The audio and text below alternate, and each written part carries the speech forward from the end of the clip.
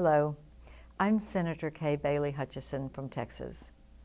As spring approaches, the Super Bowl is history, basketball is in high gear, and Major League Baseball spring training camps begin to open. But there are 13 million Americans who won't be talking sports at work. They are the unemployed workers who haven't been able to get to first base. Earlier this week, at an event to highlight the payroll tax cut extension bill passed by Congress, President Obama was quoted as saying, "My message to Congress is, don't stop here, keep going." Well, Republicans in Congress do want to keep going. We have 6 months before the elections, and there is much we could accomplish, much on which we can agree. But the President should send his message to the Senate Democrat leadership.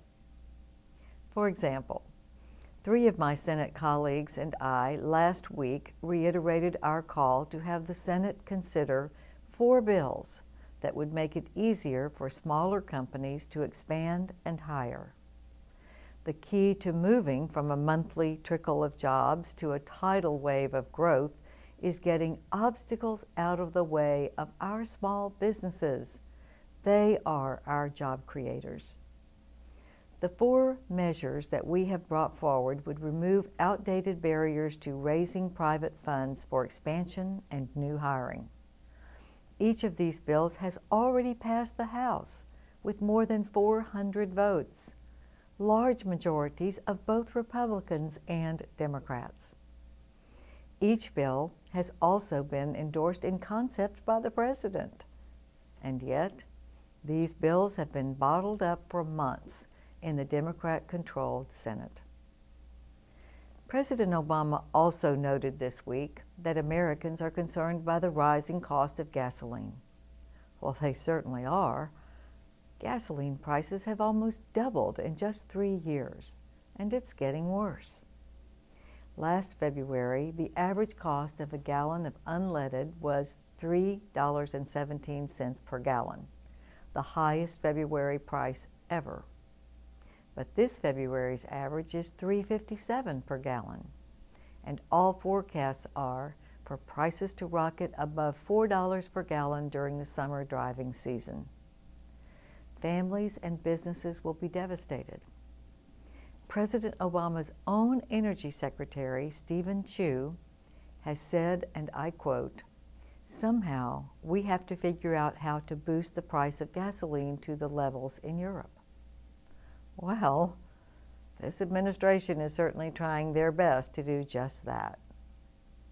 We can't slow down global demand for oil and gas, but we can do a lot more here at home to assure that we have the energy we need and to halt skyrocketing costs. But President Obama's policy has resulted in an unprecedented slowdown in new exploration and production of oil and gas. Offshore drilling permits are being issued at less than half the rate of the previous administration. The average number of leases issued on public lands is less than half that during President Clinton's term. Not only will the slowdown in domestic production drive up fuel prices, it also takes away jobs from tens of thousands of oil industry workers. The same is true for the Keystone Pipeline.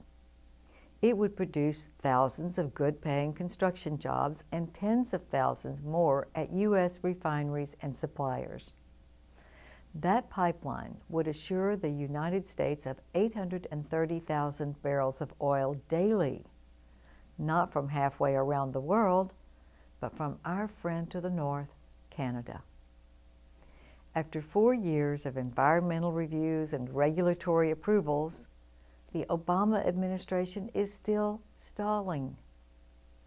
If we wait, the Canadians have indicated they can ship their oil to China, and a huge opportunity will have been lost. Our message to the President is, we can keep going. 13 million unemployed Americans can't wait until after this year's election or next year's baseball season. We ask the President to help get a bipartisan jobs bill through the Democrat-controlled Senate, and for an energy policy that puts American workers and families first.